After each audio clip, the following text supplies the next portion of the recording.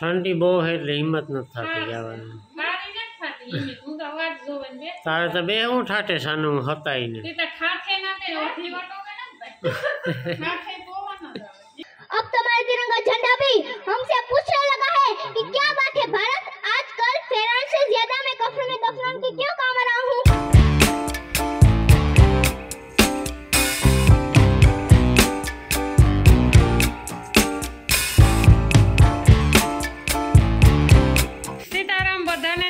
तो आज तो है ने आपणे 6:30 वागे व्लॉग स्टार्ट कर्यो है।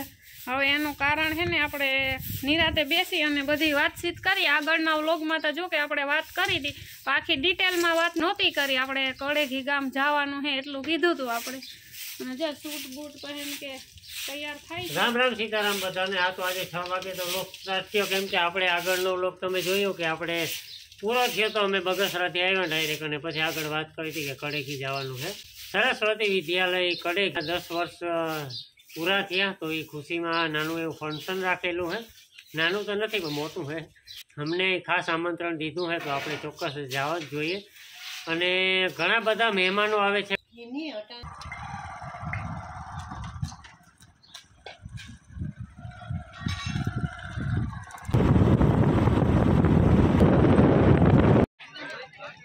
पाछळ ऊभा छे तेमने मेहरबानी करी અને અહીંયા ફ્લોરિંગ ઉપર બેસો એવી અમારી નમ્ર વિનંતી છે।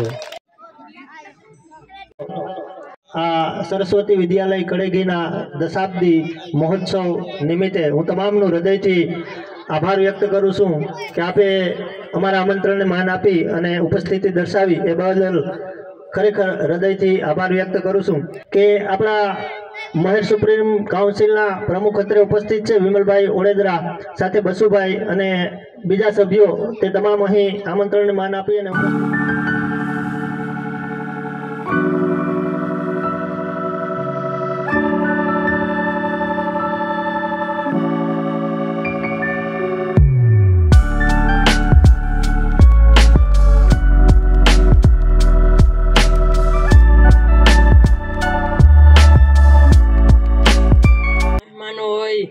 आवो दिन शुभ दिन होय अने अहीं उपस्थित एवा मानवंता मेहमानो ग्रामजनो तथा मारी शाळाना एवा विद्यार्थी मित्रों ने शिक्षणगणनो हूँ दिलथी स्वागत करूँ छूं।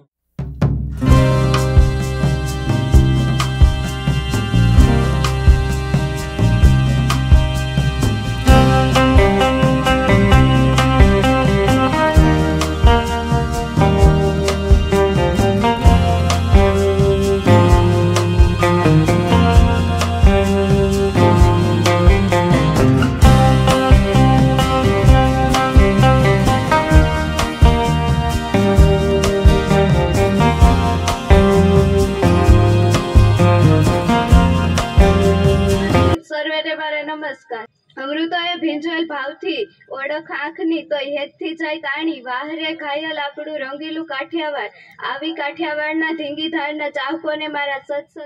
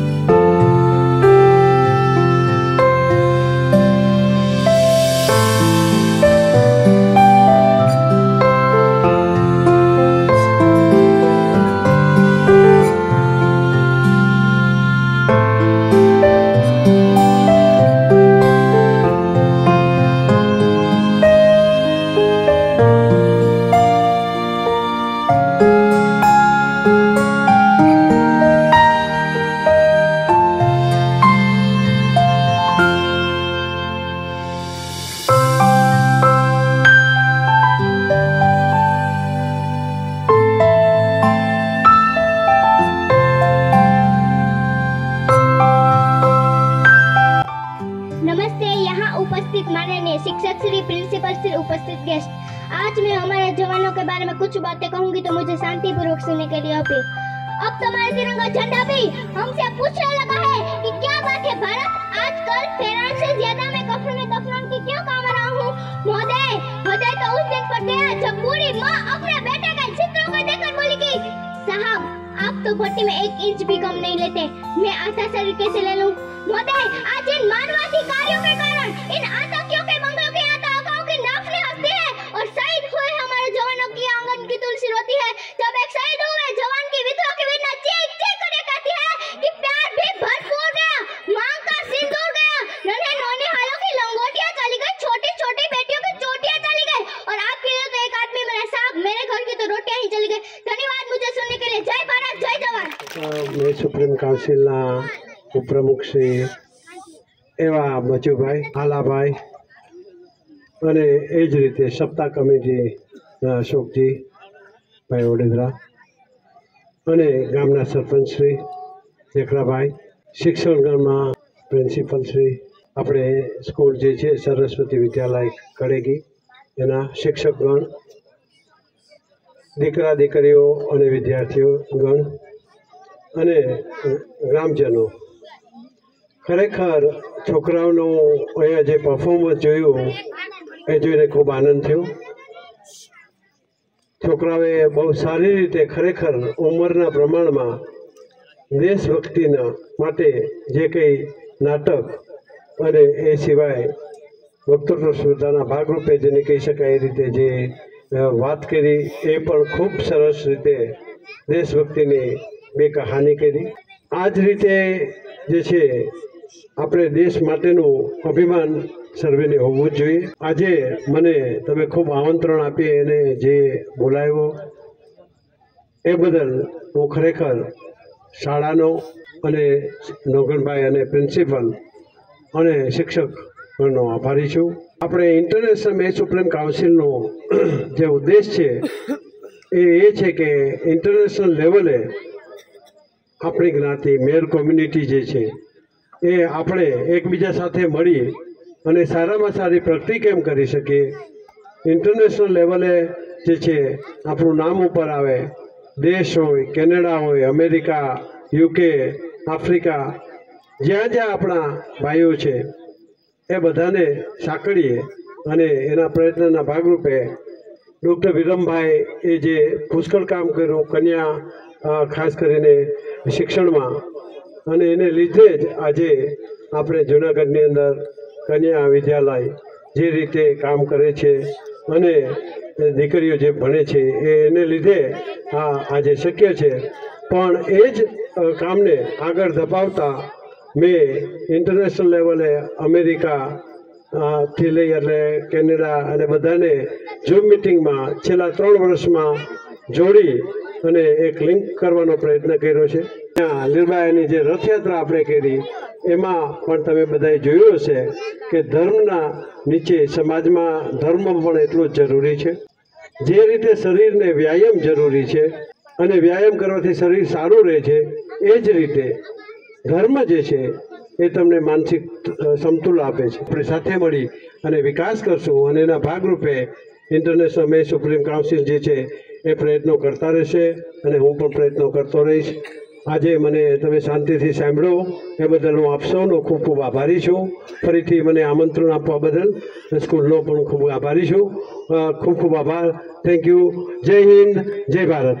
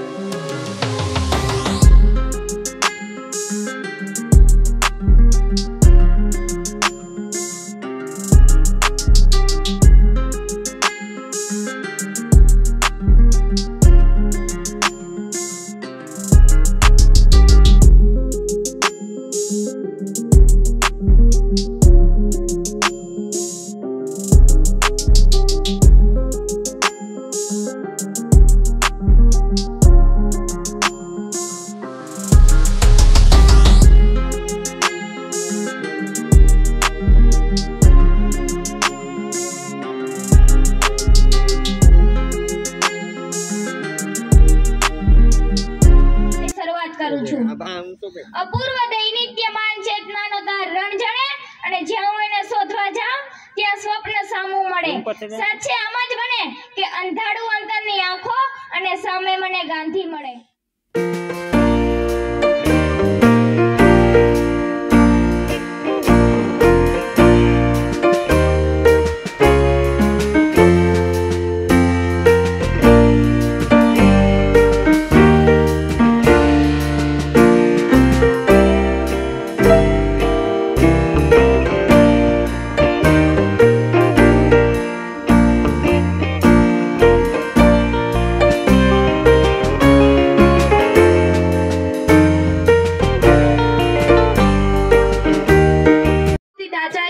बाहर गांव से आए हुए मेहमानों, ग्रामजनों, विद्यार्थी मित्रों, मैं आपको भगत सिंह के बारे में 2 शब्द कहूंगी तो मुझे शांतिपूर्वक सुनने की विनती।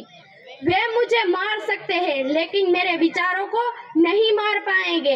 वे मेरे शरीर को कुचल सकते हैं लेकिन मेरी आत्मा को नहीं कुचल पाएंगे। यह कोट जब भी बोला जाता है तब भारतीय इतिहास के सबसे महान स्वतंत्र सेनानियों में से एक भगत सिंह की याद दिला देते हैं। अमर शहीदों में से भगत सिंह का नाम सबसे प्रमुखता से लिया जाता है।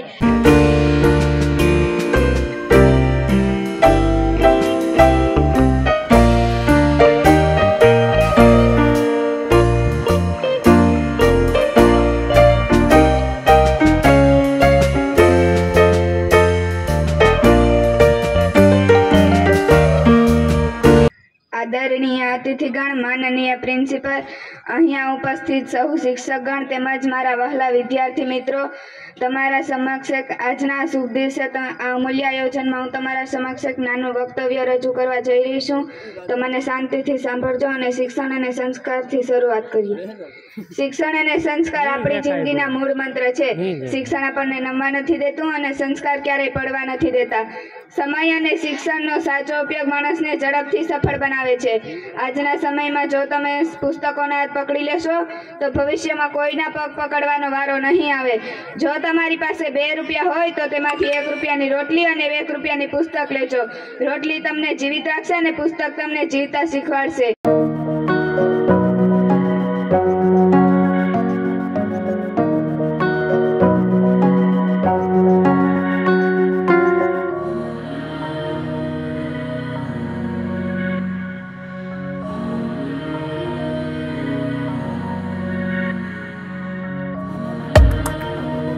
Chief guest, respected principal, respected teachers, parents and my all dear friends. On this important day, I want to say Clean India Mission. Clean India Mission is the one most successful mission in India. Clean India Mission was to combined by the government of India from year 2014-2019.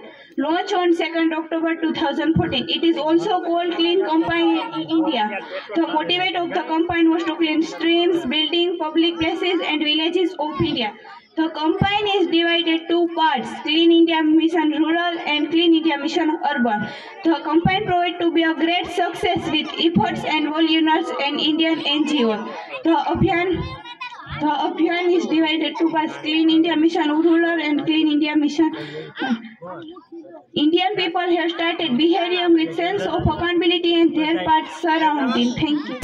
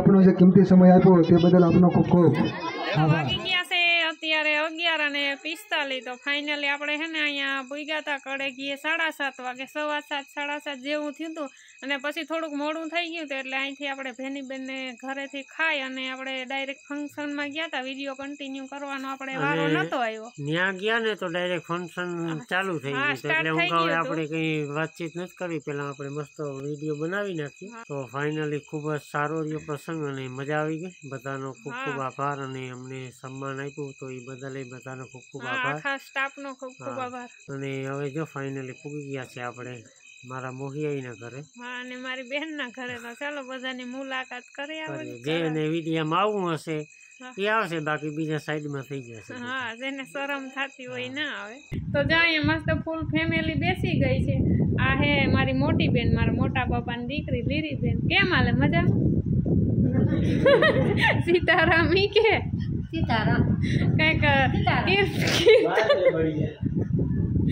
કીર્તન કે બોલવા હોય તો બોલો. હા, દુનિયાના કીર્તન તો હાસુક લાવડે બોલતા. હા, દુનિયાના આવડે. હા, અને હમણાં બધા જો ફંક્શનમાં ગયા હતા તો આવ્યા બધા. અને જો આ મારી બેનના દીકરાના દીકરા હે બંને. તારું નામ શું હે બેન? ઈદભાઈ. અને આ ધ્રુવભાઈ છે. આ બે ફંક્શનમાં હતા. તો તારે કેવાનું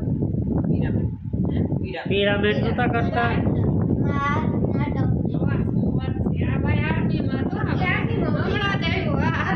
લડાઈ કરી અને આ મારી મોટી બેન ને મારા મોટા પપ્પાની છોકરી. આ બેન બે સગી બેન થાય અહીંયા જ રહી છે પડે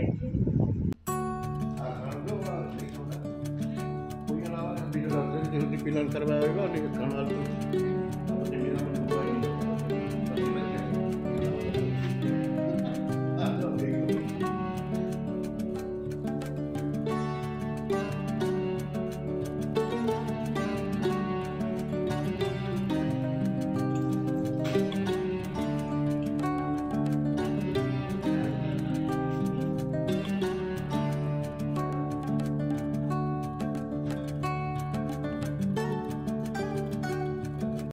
ચાલો તો અત્યારે 7 વાગી ગયા અને મસ્ત ઉઠી ગયા છે આપણે.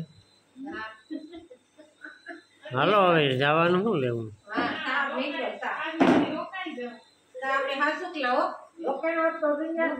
ઘરે જાવું તો ને તો 5:30 વાગ્યાની ઉઠી તો આઈને જી ઉઠી પછી આવી હું પાછા.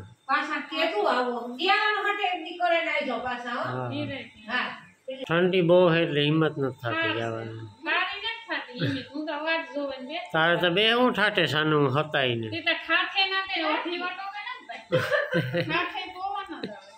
ચાલો તો વાગી ગયા છે અત્યારે 9 અને ફાઇનલી આપણે ઘરે તો ભાગી આવ્યા અને આવીને ફરી પાછો ગયો તો દૂધ દેવા. ત્યાંથી એ ભેંસ પર દોઈ લીધી અને લગભગ 8 થયા તો આપણે પૂગી ગયા હતા. ઉઠ્યા હતા તો 5 વાગ્યામાં કે 6 થાય એટલે કડેકીથી નીકળી જવું ડાયરેક્ટ આવી જાય. પણ ઠાર એવી હતી ને ટાઈટ લાગતી હતી ને હાવ કઈ મુકાભાઈ હવે ગોયું કલાકે મોડું. આપણે તો ભેંસ દોવાની ઉતાવળ હતી ને એ તો કઈ કામ નહોતું બીજું. હા, આપણે તો મોહિયાની જર્સી લઈ લીધી નેપાળ. બરાબર ને? અરે ટાઈટ ખાવી ખોટી. મને લુંગી આપતા તો મેં નો લીધી. ઘરે આવે ને મારી જર્સી મેં પહેરી તો અહીંયા. હા, લાકડા જેવી થઈ ગઈ હતી નાખી.